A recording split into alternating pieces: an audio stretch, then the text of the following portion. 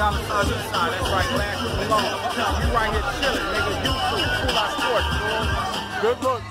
If you, yeah. Hey, talking about man, like the Full Sports people. All right, thanks. Yep.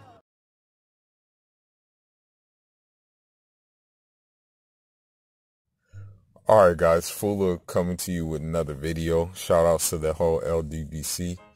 If you like this video, please like it and subscribe to the channel. Also, go ahead and download the app for the LDBC. And you can also go to Lions Den Boxing Community and start your profile there.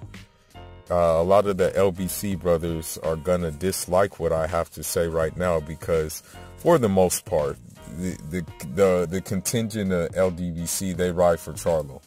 You know, a lot of them. I'm probably one of the exceptions that really rides hard for Demetrius Boo Boo Andrade. But basically what Ronnie Shields said on a Fight Hype interview, shout outs to Fight Hype, basically confirms that they don't want no parts of Boo Boo Andrade. You know, at the end of the day, you know, it was very telling what he said. He said that, you know, they don't have anything to gain from fighting Demetrius Andrade. Now, the thing is this, I can kind of understand that because when you really look at a WBO belt, that belt was kind of catered towards Top Rank and Bob Arum. So I kind of see the point.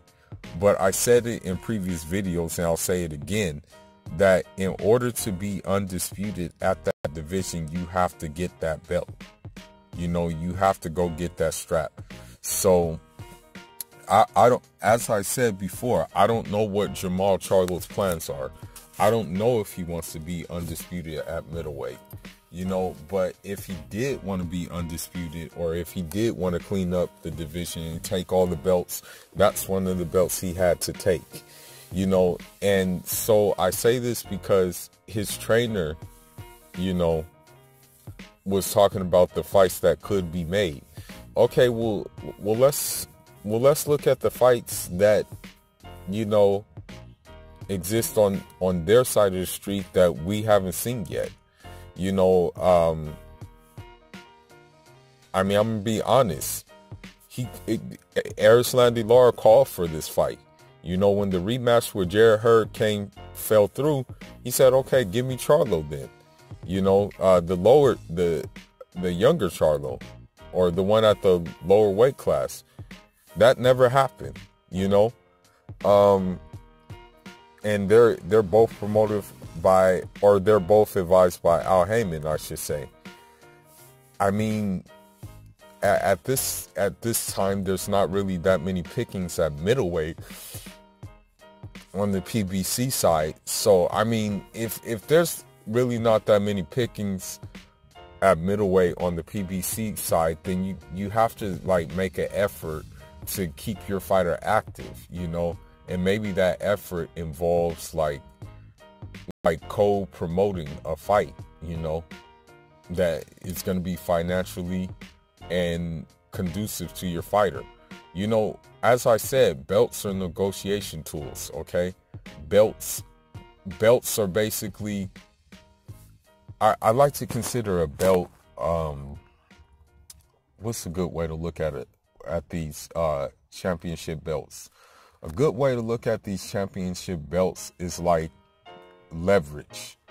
When you have leverage, you're able to do things on your terms, and, you know, you're able to reap benefits without compromising yourself when you do have leverage. And that's what these belts create.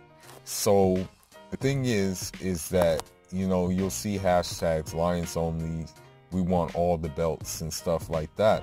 But I mean, there's one belt you have to go get if you want all the belts. Now, you know, if you're successful at going to get this belt, then guess what?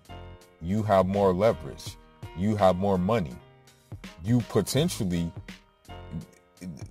become a candidate for a pay-per-view star. You join Errol Spence in that category, because the thing is that, you know, if you have a WBO belt, although, like I said, it's a top-ranked belt, and you have a WBC belt, that gives you more ground to stand on, and more people are going to be open to fighting you, because it's like, okay, you have 2 straps. That way, they may be like, okay, well, maybe I can take those straps off for him. So you will probably end up getting more fights. But the bottom line is that, you know, when I watched this interview with Ronnie Shields, his energy totally changed when the name Demetrius Andrade was mentioned. You know, for a chinny southpaw, and I think the reason why Charlo said he was chinny is because he did have a flash knockdown when he fought Vanes Monterosian. And that was just because he was rushing into stuff, because he was taking off on him. And Vanes beat him to the counter punch. You know, I remember the fight. But the bottom line is that it wouldn't be no walk in the park, you know. And as I said before, I have the fight a 60-40 fight. In my opinion, skills pay the bills. And I just think that Boo Boo Andrade is more skilled than Charlo. You know, that's just the bottom line. Perhaps Charlo is more athletic. And, you know, perhaps Charlo has more power. You know, most definitely. But, you know, I just believe that, you know, Boo Boo will go in that thing, box circles around him. And, you know, if he felt up to it because of the back and forth and stuff, he may try to get him out of there. Now, will he succeed at doing that? I don't know. We'll never know, you know. And then there's the other flip side. He can get knocked smooth the hell out by Charlo.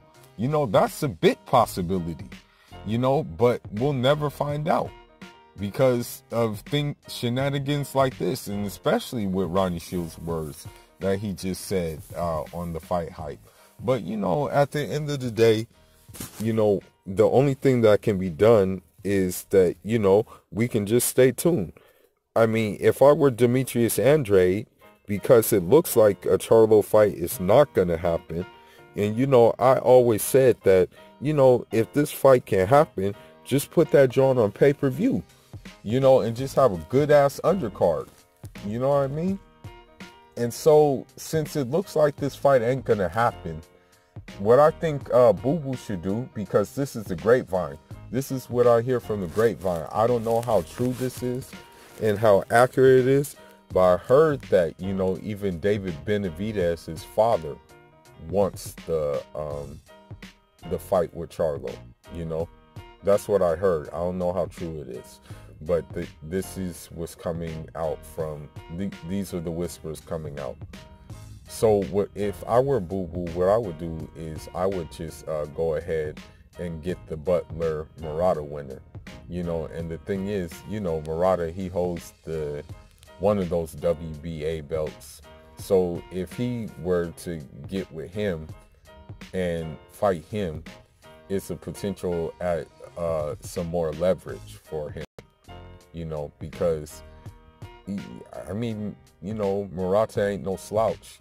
He would come there to fight and things like that. He would definitely come to fight. It would be a tough fight for Demetrius Andrade. So I think that's a fight that he needs to look for in 2020. And I believe that Murata, you know, he's associated with Top Rank. And, you know, DAZN and Top Rank have done events together. So I don't see anything intruding upon this fight. But in the words of words, you know, Ronnie Shields has just confirmed that, you know, that there won't be any fight with Demetrius Andrade and Jamal Charlo, because you can tell with his energy that he really didn't want that problem, you know. And what can we say? You know, just more of the same thing. It's sad that, you know, Boo Boo's going through the same thing he went through at 154. Now, granted, I'll say it before and I'll say it again. I'll reiterate. Boo Boo made mistakes at 154 with pulling out fights and things like that. He definitely did that. But now that he's, you know, fighting more often, now that it looks like he's at a network where, you know, I mean, I don't like him at this network. I don't like him with the promoter, but it is what it is. That's that man's prerogative. It looks like he's ready to go for anybody. But the real thing is, I mean, who wants to step up and have it? You know, but at the end of the day, it is what it is. You know, these are not my words. These are Ronnie Shields' words that, you know, he said, what is there to gain by fighting Demetrius Andrade or beating Demetrius Andrade? He's concerned with fights that can be made, and that's just what it is. And as I said on the previous video, I don't know if Eddie Hearn sent an offer or not. But if he did send an offer, that means a fight could be made, you know. That's the thing. But other than that, man, that's all I got. Leave your thoughts and leave your comments on this particular issue. Fuller signing out. Njadama.